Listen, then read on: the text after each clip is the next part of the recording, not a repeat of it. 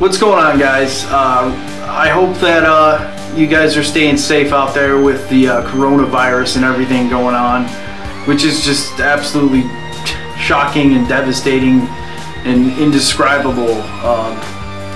But I hope everybody's staying safe. I know it's been a while since I've continued the Zombie-thon movie reviews here. I've been doing a lot of stuff lately. I actually traveled recently, if you check out my vlog, me and Ashton. But with this, it's been kind of put on hold a little bit. I'm not sure if I'm going to do another one of these. It's kind of hard for me to stay so specific here, and well, it better be a zombie movie. It's just been kind of difficult for this. I like to work a little bit more sporadically, so this might be my last zombie movie review for this. Not saying ever, but for this zombie-thon thing. I don't think it's worked out very good, but I'm gonna, do at least one more. It has been a while since I've watched it. I kind of watched it a few months ago, so I'm not going to be very detailed with this. But the movie I will be reviewing is Bruno Mattei's Hell of the Living Dead.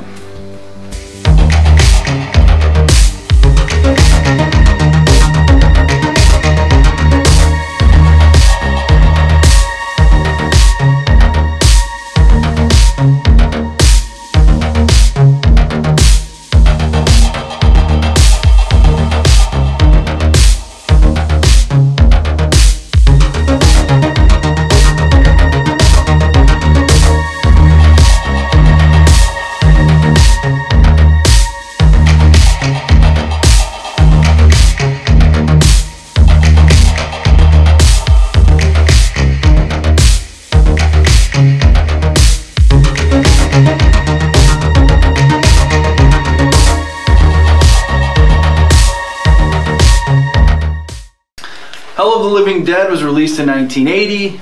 It's an Italian Euro zombie film.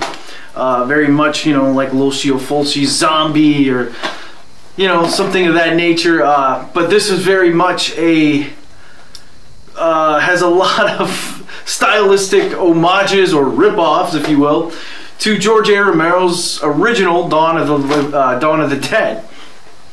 Down to certain character choices and costume choices, obviously, and some of the ways the zombies look are very comparable. That blue kind of pale look is pretty much the look in this film as well.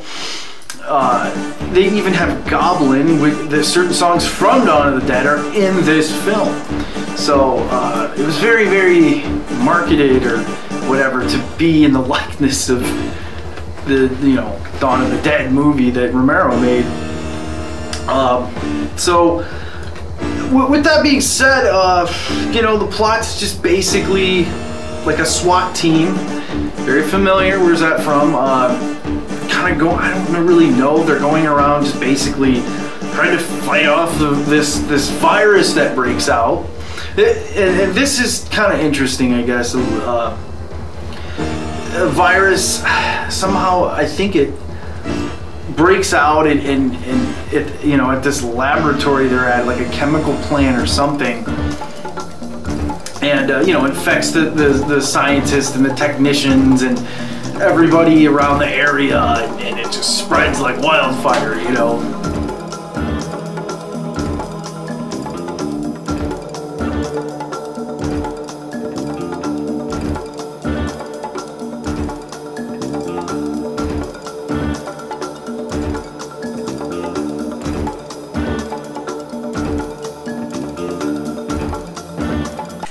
And this SWAT team's just kind of in there taking them out as much as they can, doing things. They go to a jungle and they meet up with this journalist who's a really good actress, by the way. I'll have to put her name right there. I don't know the actress's name, but she's actually really good in the film, and like, a lot.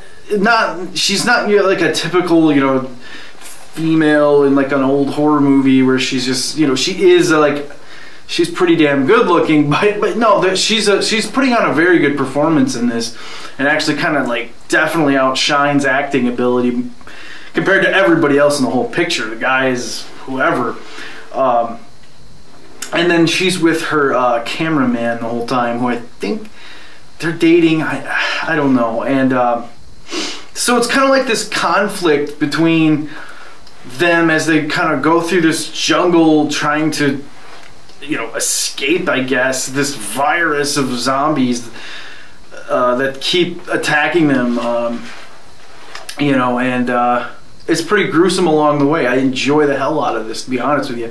It's got its flaws. It's really, you know, B movie. Some of the dubbing in this is really bad, but you know, for all its bad, kind of cheesy moments, I mean, I absolutely love the gore in this. The way they handled things back then with the gore, like they hung on the gore, and it was so much more, I don't know why, I just see it as so much more real. It just seems like you're just watching real violence to me, more so than if it were the way it's edited now, and sometimes even animated and stuff. Like, it just, something about this just seems so fucking real to me,